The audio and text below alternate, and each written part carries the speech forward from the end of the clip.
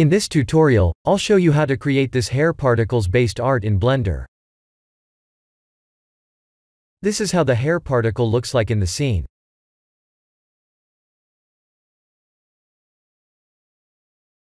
Unlike the final render image, there is no curl.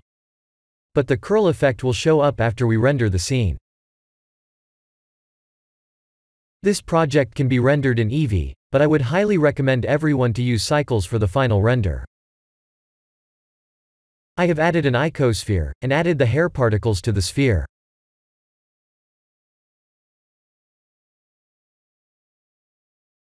Here are my particle settings.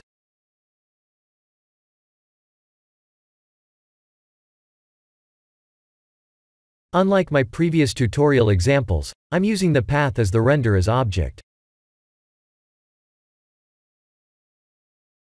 This is where we customize the hair particle settings in detail.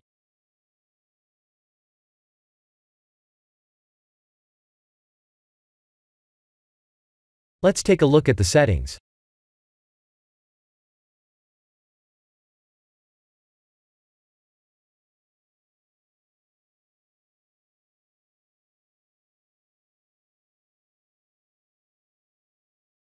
In the sphere, there are 200 hair particles that look just like this. Let's change the settings to see how their shapes would change.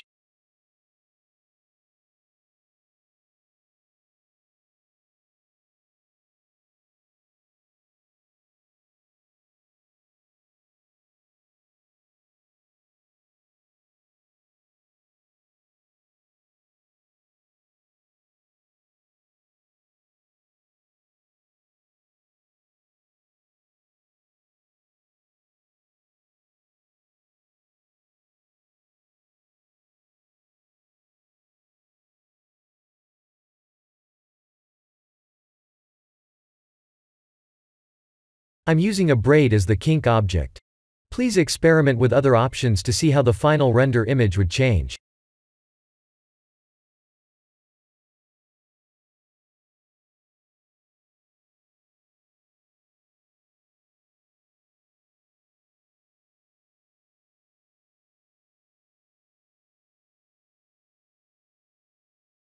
What is so interesting is the fact that this set of hair particles would look like curly hair when we render the scene in cycles. I have confirmed the curl effect won't appear if we use Eevee for some reason.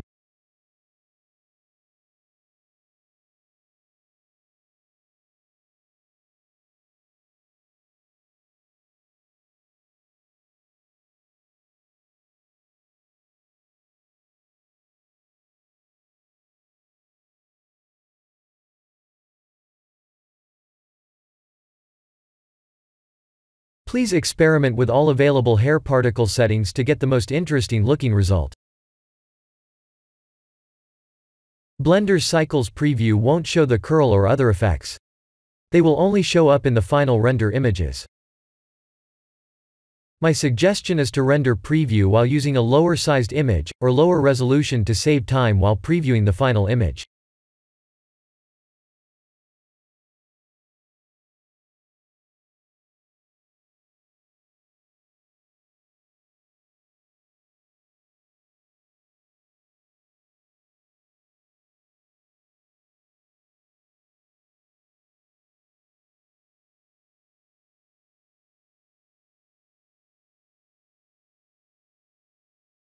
This is the end of the tutorial. Thank you for watching.